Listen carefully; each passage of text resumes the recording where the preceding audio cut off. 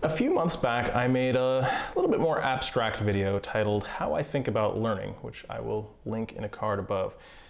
In response, I got an interesting email, which I have put off answering for literally months until right now. Who are the best 5 people in tech in 2020? If we're supposed to imitate the best, where are they?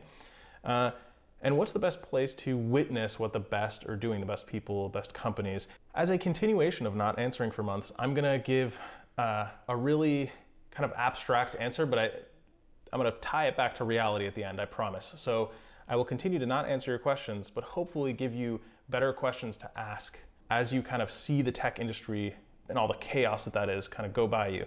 So the first thing I want to clarify is that finding the best for me when it comes to tech is less about finding specific people that have done something like, oh, somebody started this amazing company, what did they specifically do? And it's more about finding the ideas and the techniques and the kind of applications of those ideas that have had the most impact in our industry, or that are the most like world-changing for the technologies that we work with. I'm talking about things that have really shaped the conversation and our whole kind of like reality of what we do in tech. I'll give a couple examples in a second. Then as part of that research into ideas, look at the people that came up with those ideas and how they came up with them and why they came up with them, and kind of dig into that a little bit. It's pretty easy to see how people are thinking now, because usually they are writing blogs, they are giving interviews, or they're at companies working on a specific thing that you might be able to see on LinkedIn. Like, oh, what is this person actually kind of implementing in their day-to-day life if they work in industry as opposed to academia? I think this first part should transcend time. Like, I don't think there should be a best 5 ideas of 2020. I think there should just be a really interesting group of 5 ideas from the last 60 years of computer science. I'll get into that in a second. We think of our industry as moving so fast and being so chaotic, but in reality, I think technology is largely driven by fads and actually very slow technological process that makes things feasible that weren't feasible before. So a lot of the ideas you hear are fad driven or kind of tech religion driven. There's things, you know, like the Emacs versus Vim, the object-oriented programming wars. Like there's so much that is driven by fad, by hype, and by marketing dollars sometimes, not always. So that's the reason for me encouraging you to look at historical ideas, is because if you have a firm grasp of historical ideas and context, it's much easier to see new ideas as old ideas in new clothing. And then instead of having to memorize 10 million things, you kind of see the principles of those things or where they came from. And it's just much less to keep in your head because everything doesn't seem new and different anymore. They're all sort of variations on an old idea. And you can say, oh yeah, containers, that's like that virtualization idea from like the mid 1960s. And it's really not that far from the original idea. I'll give you a concrete example. Shazam seemed to me, when I was a kid, incredibly innovative and interesting when it came out. I was like, oh my God, I had just gotten a phone. It's like I had my first job. I remember just being able to hold up my phone and it would tell me what song was playing. It was miraculous. But the magic that makes that work is a signal processing technique from the 1960s. It's fast Fourier transforms. It's a technique that's been used to do all kinds of stuff, and there's a million applications of it. For example, you can reduce image noise with it. There's so much you can do with fast Fourier transforms, and if you try to memorize 1,000 implementations, it just seems very complicated. And when you realize that, oh, there's this idea in math that I think the seminal FFT paper was written in 1965, and it's been a little bit improved like in the 80s and 90s, but largely it is the exact same idea, the exact same math, and it applies to all kinds of interesting stuff. That is much easier to keep in your head than trying to track 1,000 applications of this signal processing thing without knowing or understanding that there's a core simple principle at work that you can derive all these applications from. Okay, so that's my second kind of big key.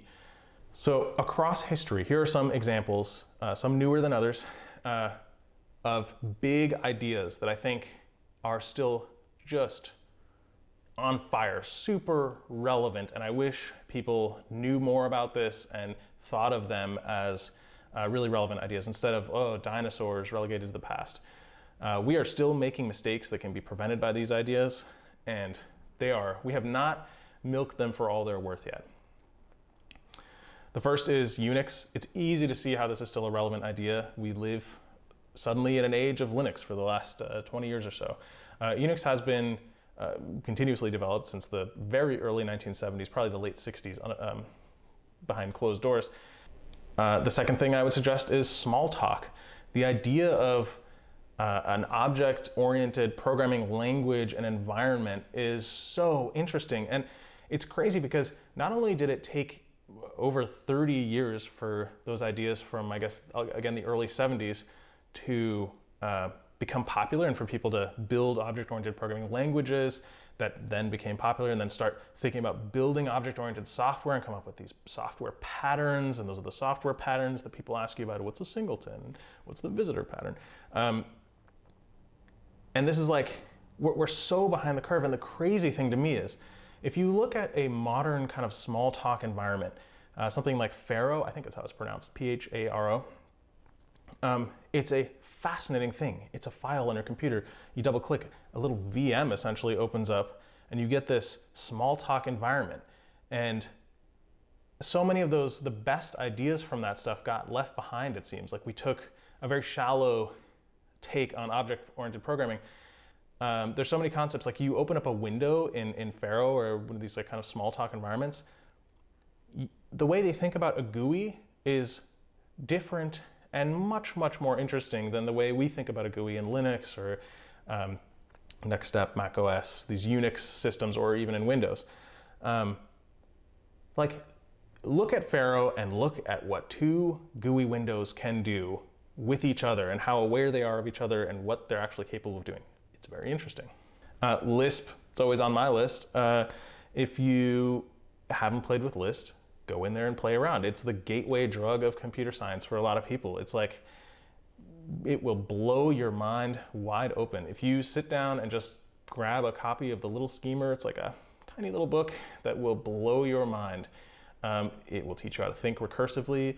It'll show you how code and data can be the same thing, about how you can transform parts of a language that you're writing in. It's incredibly interesting. And I think Eric Raymond said this, but it'll make you a better programmer for the rest of your days, even if you're not writing in Lisp primarily. It will change your thinking. All these tools and all these ideas, right? They're things ways in which we changed our thinking. And the primary technology that we're dealing with, that you should be thinking about learning and dealing with, is thinking. I'm getting a phone call. Hang on a second.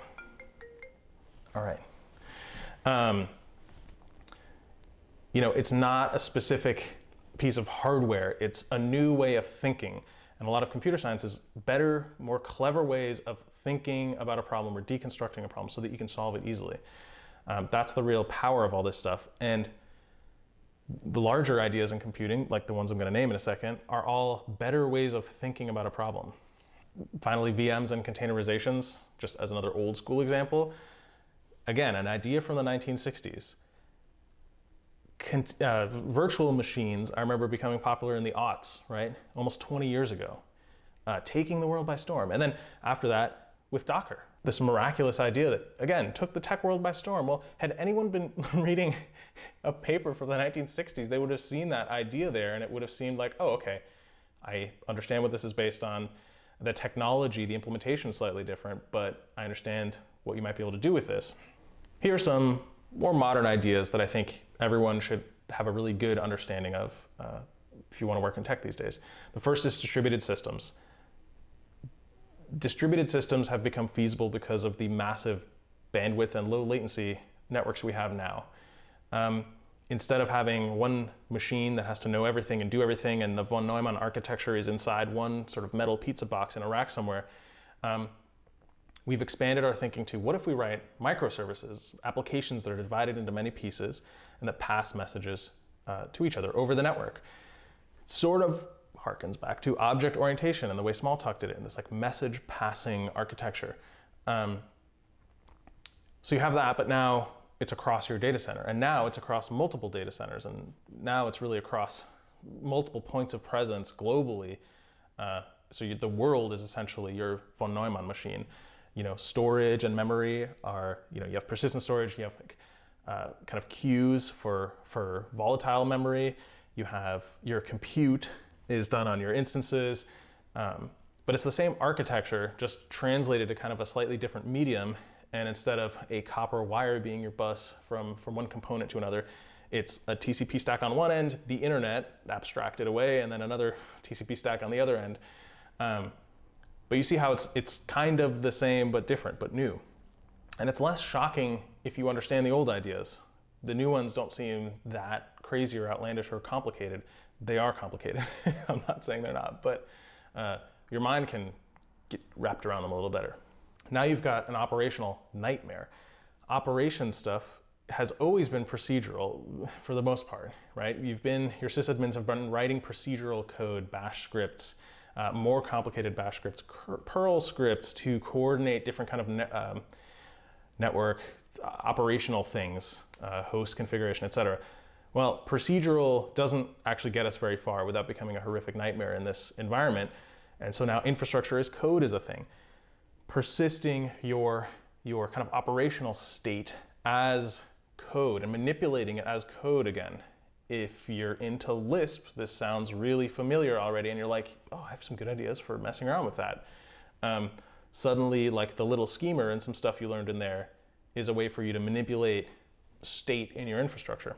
Another idea that's definitely out there very loud right now is everything is managed services, or should be, or can be. There's some huge cloud corporations that would like everyone to believe this and outsource everything as managed services. They tried the no-ops idea a few years back. That didn't fully take, because I think people realized, oh, once I have managed services everywhere, then my real complexity, my operational complexity layer is that cloud platform, and then I have to hire even more expensive operations engineers who are cloud ops engineers who are doing essentially the same thing at a slightly different layer of abstraction. It doesn't solve the problem, it just moves it. But that's another huge idea. Like business people that like know nothing about tech and are cracking open their business magazines, like that's what's in there. That's what they're being convinced to do. What's your digital transformation strategy? You can ask anybody that, and you seem like you know what you're talking about. It's crazy. That's an idea that's being obviously pushed by massive amounts of money and kind of a corporate interest, but it is definitely still a technologically interesting idea. Well, where does that move things when everything's a managed service and you kind of push this operations thing to a new layer? Machine learning revolution part 2 is happening right now. The first one is in the 1970s. We have different statistical heuristic techniques. I'm not an expert now. We have way more cheap processing power. We have way more data that we can use to train these models. So we are able to do things that people could only dream of in the 70s that were originally working on, AI back then. Now it's machine learning or whatever it's called now. So once you find some of these interesting ideas and there's one maybe that really interests you, how do you actually like dig in? Well, there is GitHub for all of your open source needs. It's a great place to see real software being developed, how that works.